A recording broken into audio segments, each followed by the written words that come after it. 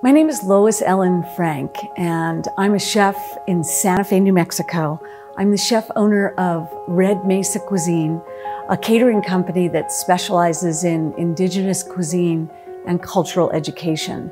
I'm going to show you how to make a dish that uses some of the ancestral foods of the past. And we're going to make corn puddings, and we're going to layer it together with a berry compote. What I'm going to do today is I'm going to start with the apples, and I'm just going to peel the skin. We're going to cut these into small pieces because this is going to get boiled with our berries. And I'm going to be using frozen berries today. And I find this part of the process gives me a chance to connect to my own ancestral past and think about how this food fed our ancestors and how amazing it is that we have these foods today. And now we have our apples and we have apple juice.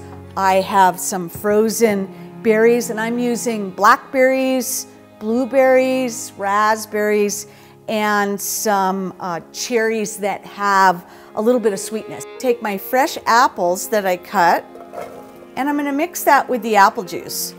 And I wanna bring that to a boil. And then as soon as it boils, I'm gonna add the frozen berries. And now what we're gonna do is just let this come to a boil. We're gonna let it cook for about 20 minutes, and then we're gonna add our last ingredient, which is our unsweetened applesauce. While my berries are boiling in the background, I'm going to make the first layer of the Native American parfait, and I'm gonna start with blue corn. And this corn comes actually from Tamaya. Tamaya is the name for Santa Ana Pueblo, and I buy the corn from them, which they mill and grind. And this is just ground corn. This is the whole corn kernel ground. And then I'm gonna use culinary ash. And I make the ash from the juniper, but we just burn the branches until it turns white, and then that white ash is strained, and I end up with a powder. And I'm just gonna take my stirring sticks, and I'm going to mix in the ash and the cornmeal. I am gonna add a tiny bit of salt, and I'm gonna be using Zuni salt. This is cold water, and I'm just going to stir in the water. Once the cornmeal and the ash and the cold water is mixed together, what I'm going to do is pour that into this pot here. I'm going to add a little bit of agave, and the agave is going to just sweeten a little bit. My heat is on high. You can actually, you'll start to see it start to thicken. And we stir this cornmeal, it's going to start to thicken and bubble, and as it thickens and bubbles, that's our indicator that our corn pudding is almost done. We're going to just take spoonfuls, and I'm going to just take my pudding and pour it into the glass. My berries have been boiling. This is the boiled berries with the apple sauce. You can see that beautiful color. This is going to be our second layer.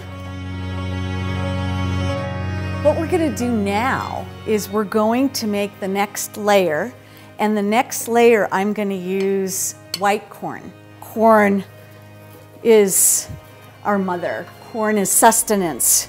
Corn is maiden. She's healer. She's our sister. Corn is very sacred, and so we honor the corn when we cook it. And now we have our next layer, which is the white corn. The last thing we're going to do is put on our last layer. So I've saved some of the berry compote, and I'm going to gently pour that on top. And I'm going to take my pine nuts, and we're going to toast them. And we want that pan to be really, really hot. And then once it's hot, that's it. You're gonna pull it off the stove, and we're gonna put it in a bowl, and then we're gonna use that as a garnish. I'm gonna take very thin slices of fresh apple and some fresh mint. And so here you have it. We have a beautiful dish. For me, it almost looks like a beautiful sand painting where you see the layers coming together and the fresh apple and the mint and the pine nuts. And we have our ancestral corn and the berry reduction. And we have something that's really nutritious.